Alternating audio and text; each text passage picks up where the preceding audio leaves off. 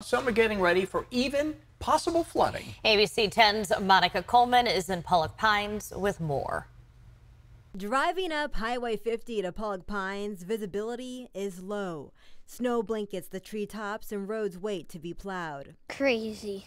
That's how little Anthony describes the snowstorm. He has been out of school for over a week and was beside his mother Tuesday, stir crazy and ready to get out of town. We haven't been able to get out by car, so have to take the bus. Mom April says it's been hard dealing with the cold when snow surrounds your home, piling up over 5 feet. We live down in a hole, so it's hard to get out. Sometimes all you can do is just walk out. Trying to get out of town on 50, some have crashed into snow embankments like this Honda, tipped over on 2 wheels, getting dug out by a snowplow. We stay open for the community. We want to be here in case of those people have emergencies. When there's snow on the ground like this, a lot of people run chains, and then chains break, especially big rig chain, and those chain links go through tires like mad. A little snow is good for business, but a lot of snow is bad, says Travis Beckett, manager of Sierra Nevada Tire and Wheel. But he's making the best of it and lending a helping hand to his employees who may be stuck in the snowy powder mess.